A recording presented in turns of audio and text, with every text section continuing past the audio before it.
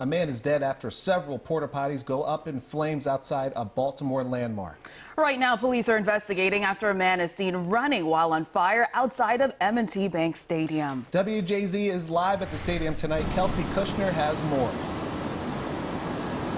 Well, you guys, MTA crews are still out here tonight working on an electrical pole that was torched by the flames. Tonight, we spoke with one man who caught it all on camera.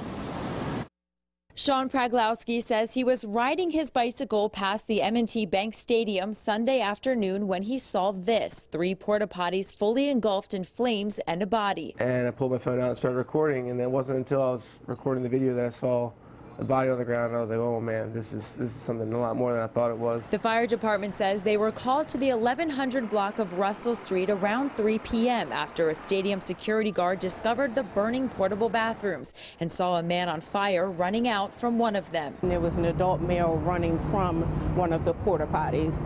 Immediately he collapsed on the floor and he was dead upon arrival. Not something I'm going to forget soon.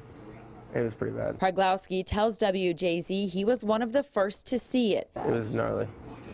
It was like what, like burning plastic and metal, and it just a weird flesh, like the weird fleshy smell. It's unmistakable. And within minutes, firefighters quickly put out the flames.